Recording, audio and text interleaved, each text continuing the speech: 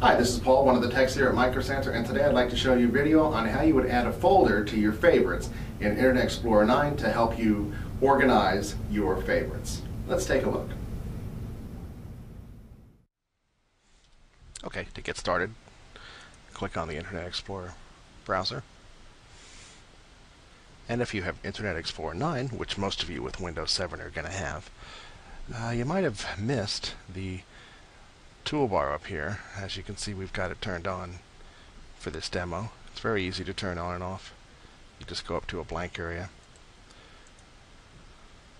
and right click and select menu bar.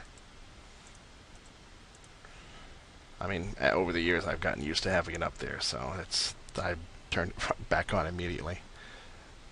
Okay, let's say that you're just buried with favorites. Got a ton of favorites on here. The best way to try to get them organized is click on favorites, go to organized favorites, click on new folder to create a folder.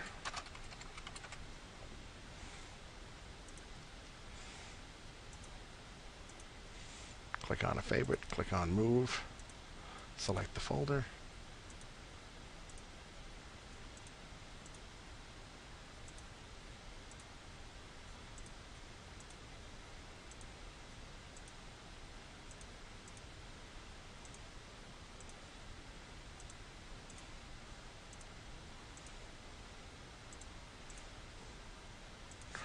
Alright, there you go. Now it's right off your favorites bar. It's a little easier to deal with,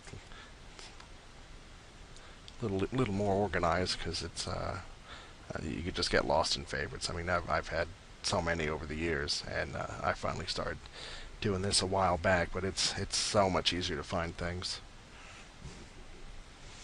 Alright, and there you go. There's how to set up new folders for your favorites for Internet Explorer. For more information and help, please visit us at www.microcentertech.com.